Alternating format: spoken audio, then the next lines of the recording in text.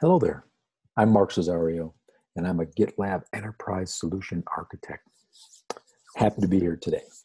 So I'm here to help you understand why self-manage or why GitLab.com. Choosing between them. I just see more and more customers having to make a decision between GitLab self-manage, also referred to as on-prem, and GitLab.com, a SaaS offering. And it's an important decision to our customers.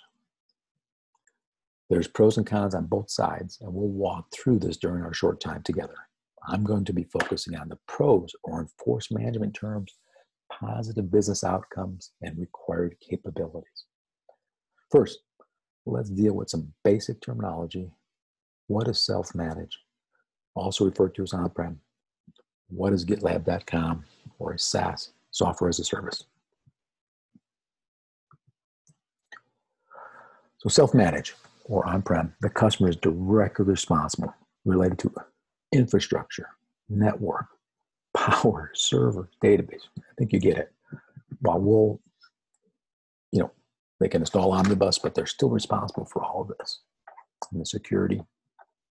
Whereas a SaaS is this GitLab.com, a SaaS offering, is off the shelf.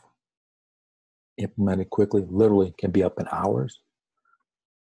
It's a subscription service. Big differences, pros on both sides, and we'll walk through those right now. But before we do, I have a little customer story. I think it's good to know. Probably everybody knows Chris Hill if they were at the SKO. And Chris started out at Jaguar. And his great story, if you click this, you'll drive into this blog, one of our blogs. And basically, he brought in GitLab as a self-managed. They controlled infrastructure and network, which was important because they're actually pushing out the cars, the Land Rover, as people are driving it. So really successful. I think they went, if I got it correctly, feedback loop went from about 4 to 6 weeks down to 30 minutes with GitLab. Great story. Then I had 2 years. Here he is. Takes his family from the UK to Seattle. Starts working at T-Mobile as the senior manager of software development. And Chris made a decision early on that, hey, I don't have that 6 months window to spin up, build the infrastructure, the network, the server, security, all of that. Let's partner with GitLab. Use GitLab.com and start working on a solution.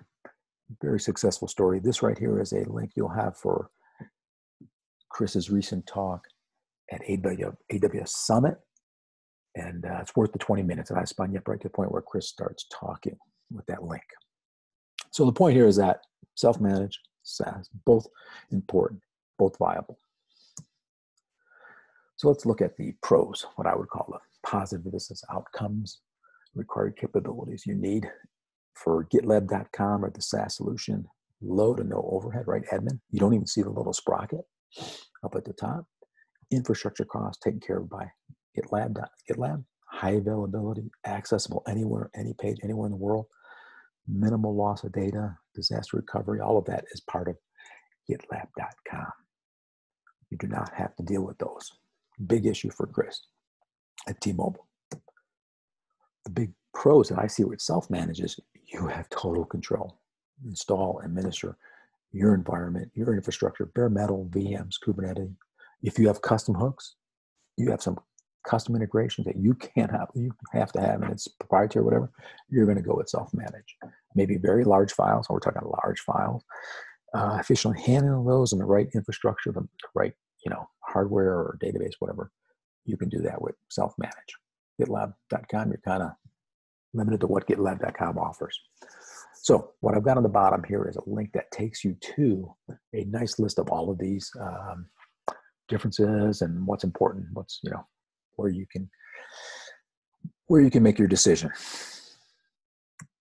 Lastly, you have a choice, right? So I love this. If you're a Matrix fan, you'll like it. So what's important to you, right? You being the customer is control. If it's control, flexibility, custom integration, self-manage really is the option. Now, if it's more of resources, infrastructure costs, implementation time, those sort of key issues, GitLab.com is probably a better option. There's always security. That's always an issue that needs to be considered as well. So do you take the red pill, totally managed by the customer, or do you take the blue pill, which is managed by GitLab.com and live blissfully? It's a choice. Hopefully I've helped you get to there, understand it. You can steer the customer in the right direction, whether it's self-managed or SaaS. One more thing I can leave you with. You're not stuck. If you want to go from self-managed, from the red pill over to the blue pill, I've got a link here. Click the little blue button. That's our self-managed to GitLab.com.